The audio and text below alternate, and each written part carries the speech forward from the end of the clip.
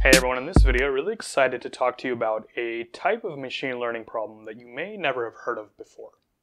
So let's kind of backtrack. On this channel, and in most introductory machine learning courses or textbooks or stuff on the internet, you typically are solving one of two kinds of machine learning problems. It's usually either a classification or a regression problem. Now, let me just explain what each one is in a sort of formal context so that we can explain how this new one is fundamentally different from those. So for classification, for example, here's an example we used a ton on this channel. Given some student X, so you can think of X as just a feature vector about some high school student. For example, how long they've been in high school, their GPA, grades, stuff like that. We want to learn a function, f of x, which is going to predict the probability that that student will drop out of high school maybe in the next month or year or something.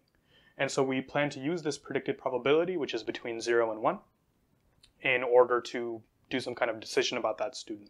If they're very likely to drop out, maybe we send some resources, help them out in some way. So that is a typical classification problem.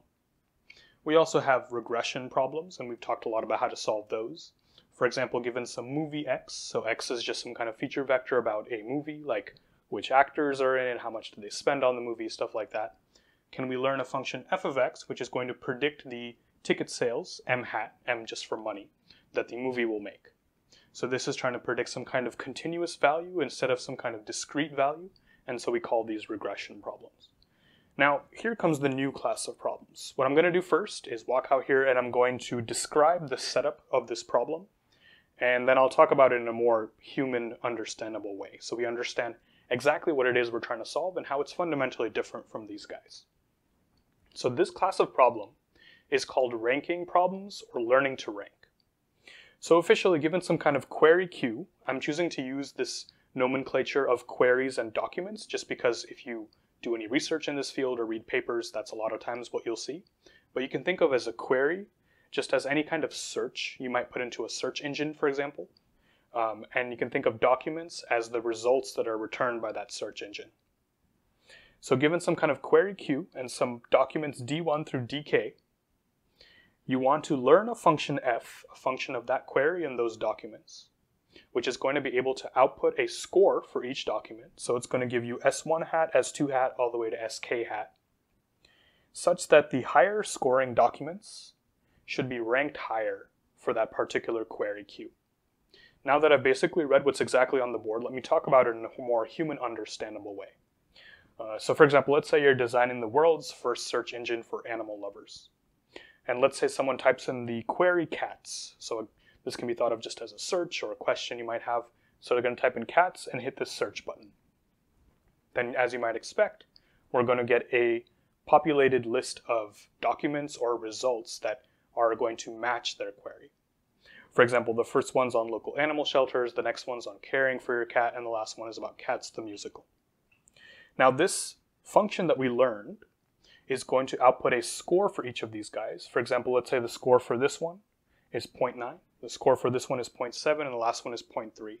And that is exactly the score we use to rank the documents for this particular query, because we believe that the scores that are higher align with documents that are more relevant to the query the user typed in. So at the heart of this ranking, of this learning to rank problem, is exactly the fact that these scores are what are used to rank the documents in relevance order for the user based on what search they type in. And now I think it's very important to understand how this is fundamentally different from a classification or a regression problem. In a classification problem, we are doing some kind of predicted probability. So you might think this is classification because can't we just predict whether or not some kind of document is relevant for a particular search? That could be a crude way to do it, but you'd be leaving a lot of information on the table because these documents are fundamentally related to each other. We're not considering each one independently because they're all related through the fact that they are possible documents for a given search. If you had a different search like dogs, you would have a different set of documents. So it really is this kind of grouped problem where you have a query and a set of possible documents and they need to interact with each other in a way that a typical classification framework can't really do.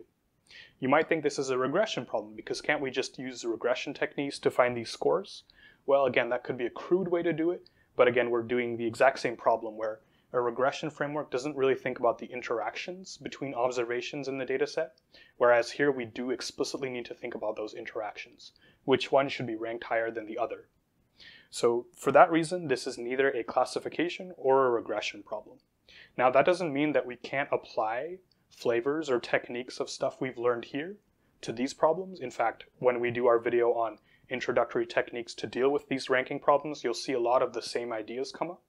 But I just want to make the point across that it's definitely not the exact same kind of problem, but it is a very important problem to solve. For example, to close this video, let's talk about a few applications.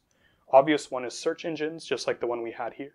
So if you design your own search engine, or if you're using a search engine like Google, this may be what's going on behind the scenes. Another big one is email search. So if you go into your emails and you're looking for some email you had a year ago about dogs, for example, and you type in the word dogs, you could use this to populate those list of results in such a way that the email you're probably looking for should be near the top. Or file systems, which is more of a traditional application of these guys. If you have a big file system on your computer or network and you're looking for a file, you might type in some words that may be in the file, and now you have to decide how to rank all the results such that the file the user is looking for probably starts at the top. So tons of applications here. A very, very cool field that I didn't learn about until pretty later on. So I think that if you are interested, definitely follow along. We'll have lots of videos on this general field. So if you like this video, like and subscribe for more just like this, and I'll see you next time.